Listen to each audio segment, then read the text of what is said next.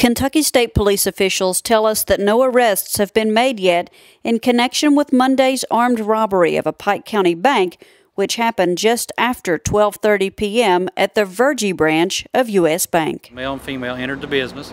The male brandished a firearm, and the two left with an undisclosed amount of cash.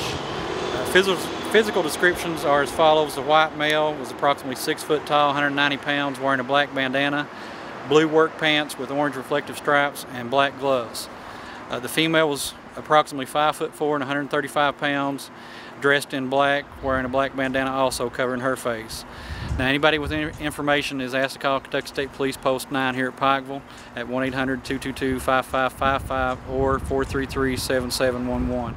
Trooper Little told us that by the time the troopers arrived on the scene, the suspects had already fled.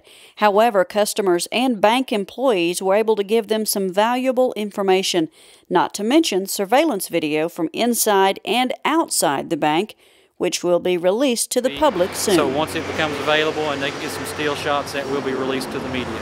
Once again, anyone with information relating to this robbery should contact the Kentucky State Police.